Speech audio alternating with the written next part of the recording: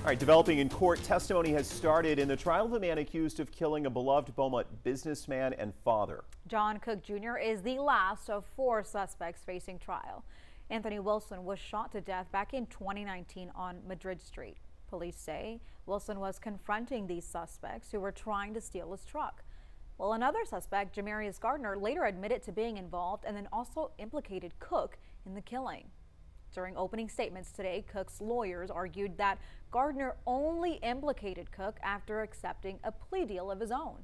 But prosecutors say jurors will get to see surveillance footage showing Cook was indeed involved. The other 3 suspects have since been convicted.